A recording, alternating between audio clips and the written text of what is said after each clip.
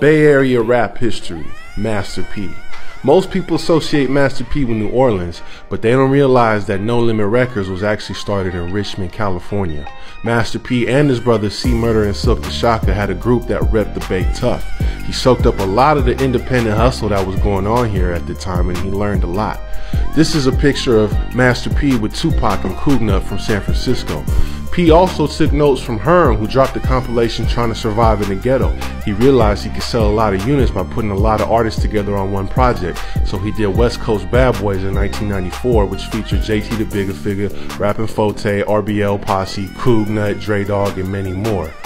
Now, that album did really well, and he followed it up with the Christmas album High for Christmas the same year. After that, he bounced back to the South. He had a little bit of beef with the Loonies over the name Ice Cream Man, but P wasn't tripping. By then, he took the independent hustle to the South and took it worldwide.